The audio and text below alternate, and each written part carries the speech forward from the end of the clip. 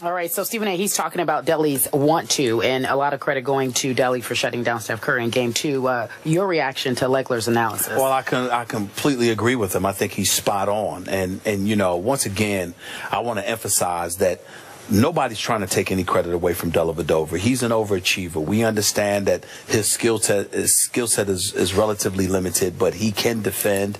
He's a tireless defender. He goes after it. He works very, very hard. He gets up in your face and what have you.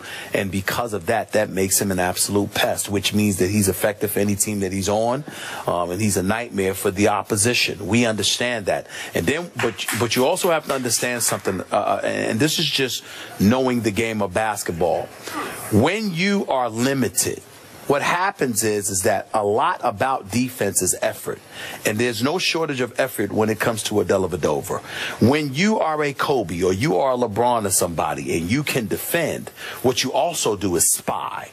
Because what happens is you're not just defending a man, you're defending areas. You're making sure, because you can see and you're a visionary. You know, watching an offense, where the ball is going to go, who they may want to get the ball to, what they may be trying to do. So you cheat a little bit because you understand from a cerebral perspective what this team is trying to do at this particular moment. And your level of greatness allows you to sit there and spy. That's why a Kobe, an MJ, a LeBron, people like that could be effective. Or even in the case of Allen Iverson, he was miniature, so he couldn't defend you straight up, but so much because he was a small dude. But his cat quickness combined with his instincts allowed him to take chances and steal, because he knew that that's how he was going to be effective defensively. Matthew Dellavedova isn't that kind of guy. So what happens is you get a guy that's a pest, and he's allowed to be in your face, and you say energy, being the Energizer Bunny, being physical, because he's a legit 6'3.5", 6'4". He's not a weakling. He's from Australia. He's got a background playing rugby and stuff like that.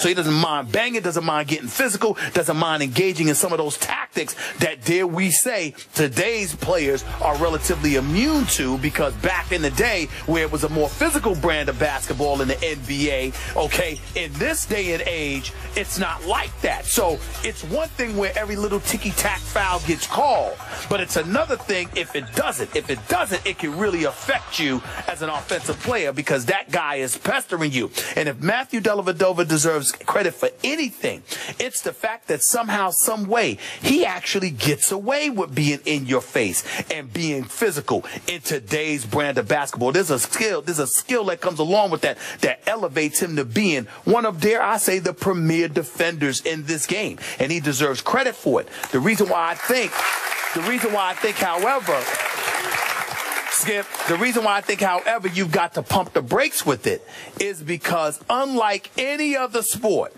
if you're going up against a guy whose game is predicated on athleticism and elevation and playing above the rim, different ball game. But when you are going up against a shooter who can pull up from 30, it's very rare in the day, other than denying them the basketball, it's very rare in the day that a defender affects them. What affects them is not getting the basketball. But once they have the basketball, unless you're blocking their shot, it doesn't affect them. It's just whether their shot is falling or not. Steph Curry missed shots he normally makes under the duress that was applied to him by Matthew Dellavedova. Steph Curry has made those shots against other people. He just missed the other day. Okay, now, time out. You're losing me. Did you just call Matthew Dellavedova one of the premier defenders in the league? Yeah. Yes.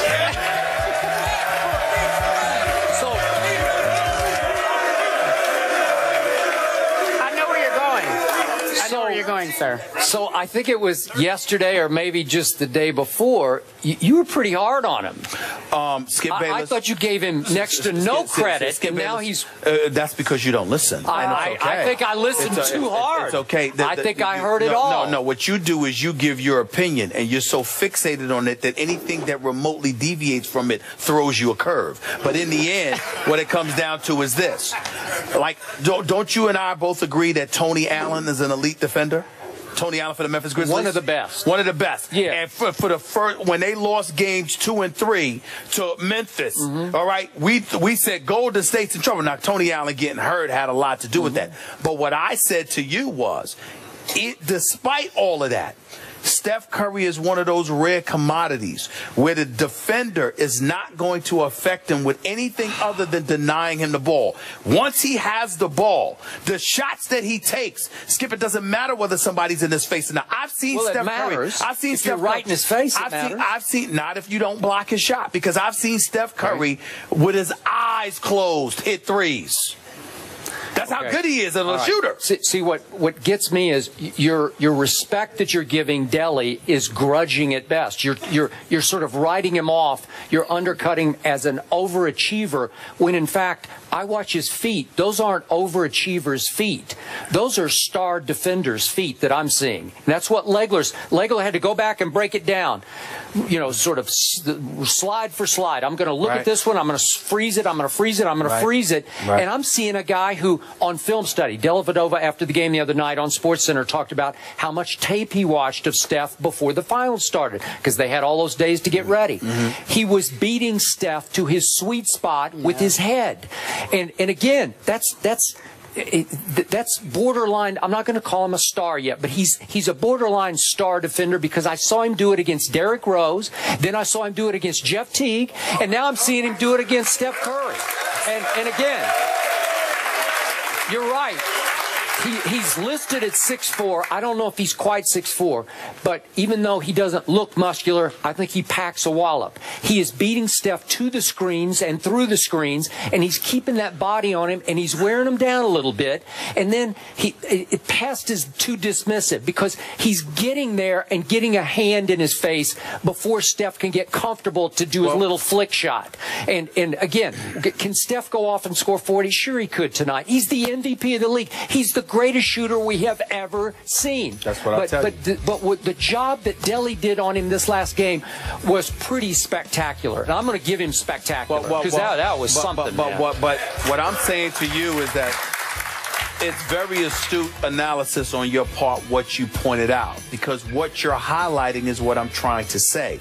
Of course, you're a nightmare for a shooter if you deny them the ball, if they're not able to get the ball in the spots they want to, or not at all. My problem is that you take it to the nth degree and act like if Steph Curry had the ball and Dellavedova's in his face, it's going to be a problem. I am saying to you that the tactics that Dellavedova utilizes in order to deny Steph Curry the ball until the shot clock is late, or late in the shot clock, or spots away from the places he wants to get the ball, that's a different ball game. But I am telling you, if Steve Kerr and those guys set enough picks and screens and facilitates Steph Curry getting the basketball, and he's straight up with Dellavedova, I am telling you, he will eat that boy alive. Okay. That's what I am saying. Let's be clear. To eat him alive. You know what he's going to have to do, and he said this after the game, Steph did? He's going to have to drive the basketball more, because what Dellavedova, I'll get it right. Dellavedova. Delly. Yeah, Delly Trey. Thank you. Delly Trey. You're not getting it right. Delly is beating him to the three-point line. He's playing for the three or the jump shot.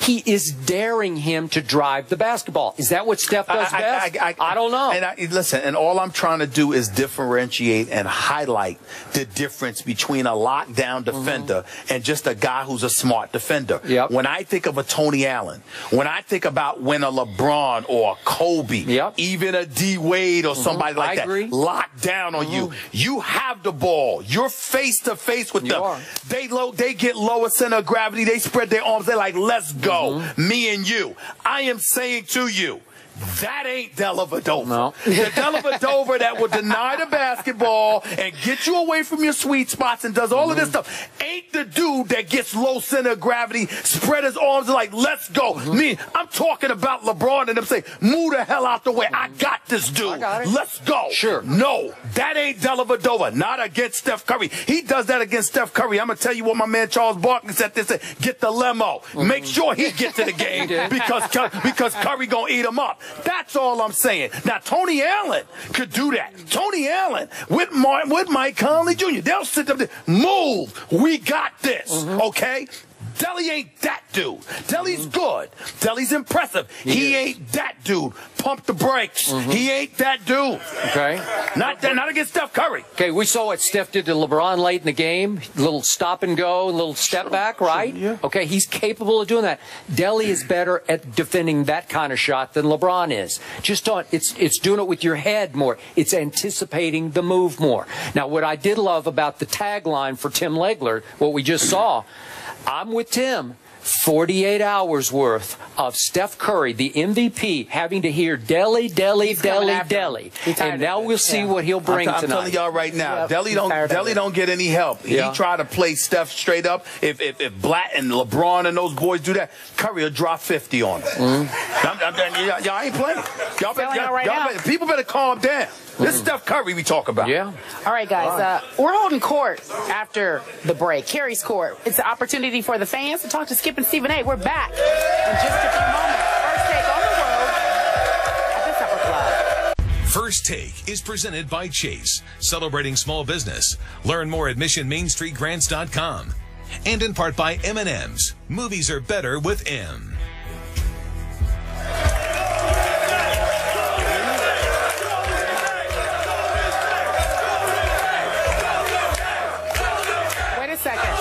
Wait a second. There is some confusion. There's Golden State. There's Golden State and Cavs fans. You guys are bold right here. I get you guys. You really do. Keep it friendly. Keep it friendly. We understand. These guys need to be careful. They just need to be careful. Cautious. Be kind to them. Proceed cautiously. Yeah. As I was saying, you know, we love when people watch the show and send us some tweets. You guys know about Little B, right? You know the curse that Little B put on Kevin Durant and James Harden, which you think is kind of funny. He also said, though, he said specifically that LeBron James, there was no curse. So he's all straight, right? Everybody's good with LeBron. He just tweeted the show. He just wanted us to know that he really liked the Iman Shumpert video, and he wanted to see what you thought about it. What do you think? I just hope Little B doesn't put a curse on Deli. Uh-oh. Right? What if he did? Yeah. He's not cooking yet? No. No, not going to happen? Okay. All right, so let's talk about Game 3. Stephen A's like, I'm not a part of this. Who wins the game tonight, my friend? I'm picking Cleveland. I'm picking Cleveland.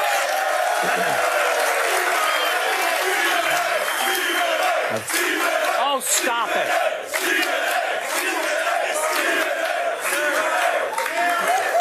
I really believe that Game 3 is pivotal in this series. I think that, you know, LeBron imploring the crowd in Cleveland to show up, to be raucous and noisy. I think that there's a need for that. He knows that his troops are going to need all the support that they can get because Golden State's going to be ready tonight. And I think that Cleveland's going to have to find a way to win. Keep in mind, Golden State is still the best team in this series. Cleveland just has the best player in the world. They will find a way to escape with tonight's game. And Iman Shumpert's got to show up offensively, too. Okay. I believe, in fact, I know that Golden State's going to win one of these two games in Cleveland, and I believe it will be tonight because I believe Steffi owes his team a game, and I think he will give his team back a game tonight. I got 100-98 visiting team. Let me tell you what we owe you guys here in Cleveland. Another show. We'll be here at 3:30 this afternoon. Please join us, will you? We're going to be on ESPN. Skip Bayless and Stephen A. Smith, I'm Carrie Champion. Thank you for watching again.